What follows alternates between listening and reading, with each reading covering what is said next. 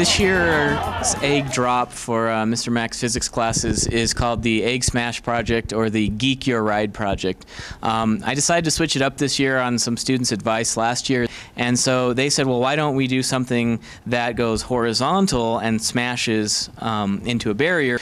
And so this year what I decided to have the students do was to strap some eggs to an egg rocket. That's a 2-liter bottle of water that's propelled by air pressure, and it goes up a track somewhat horizontally into a rigid barrier. And you pump it full of air with a bike pump, and when that air rushes out, it sprays all the water out the back end. Okay, and that momentum going one direction causes the momentum of the rocket to go the other end.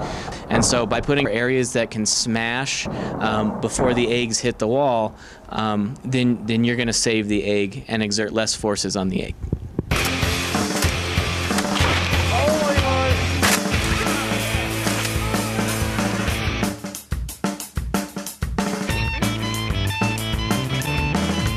Number 27 survives, lucky egg. Number 25 is not number 25 anymore. Number 25 is gone. I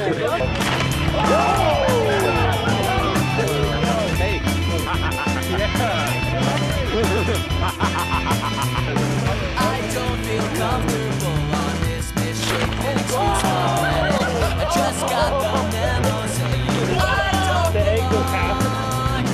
Bill died. Yeah. Find somewhere else to inhabit.